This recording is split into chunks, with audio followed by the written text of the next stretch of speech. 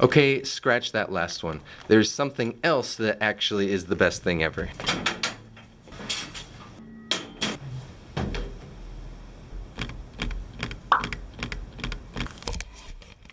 Okay, so my students use these laptops in class, and something that I have done for the past like 4 or 5 years is have them do arithmetic practice on the computers.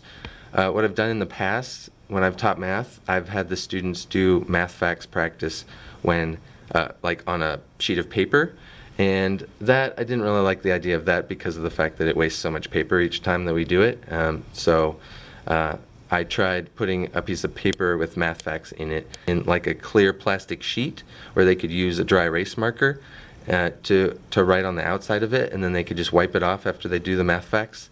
And I realized that bothered me too because of the fact that the students always like skipped the problems that they didn't want to do. So the hard ones like 7 times 8 is something that a lot of students can't remember, and so they would skip those ones. So I discovered that there's something online that the students can do math facts practice on. I call it arithmetic practice, and they aren't able to skip any questions. They have to get it right before they move on to the next one, and it times them for however long you want, and it does whatever problems you want, and it's very awesome. Let me show it to you.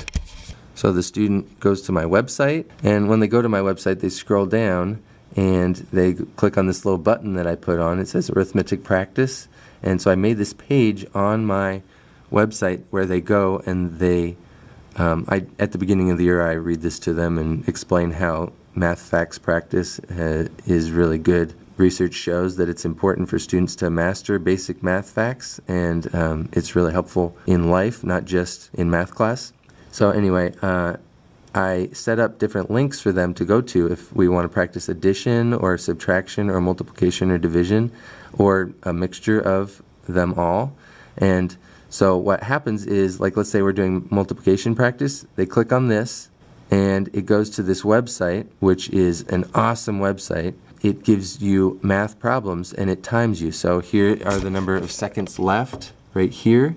So I time them for 2 minutes, and then their score is up here. So they have to type in the problem, so 56, and then it goes on to the next problem. But if they get a problem wrong, like if they type in 8, for example, for this one, it doesn't go on to the next problem. So they have to backspace and type something else in until whatever it is that they type in that's correct, and then it goes on to the next problem. So they can't skip any problems, and they have a limited time so that they can't go beyond that time. It is very exact and very precise, so it's very helpful for keeping track of it.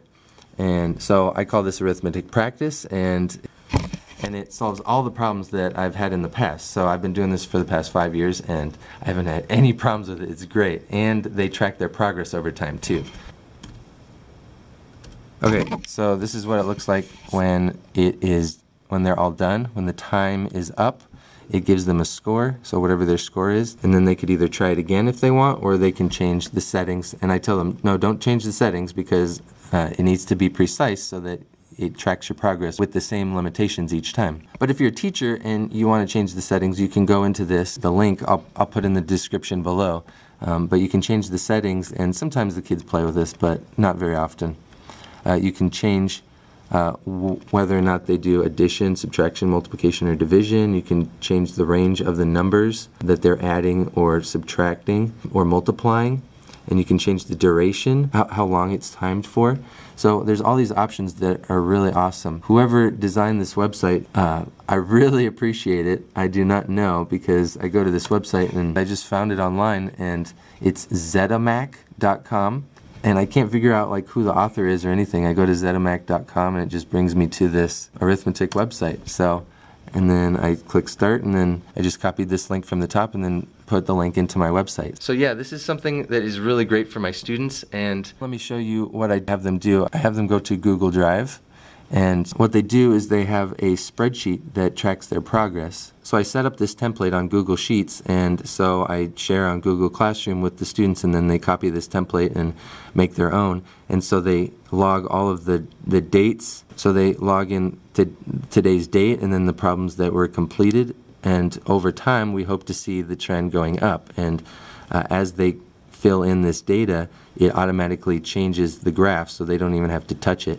And it's good practice, especially for 5th grade, to see how data changes the chart based on what is inputted, and they can see how it changes the trend line and stuff like that. So it's just great practice.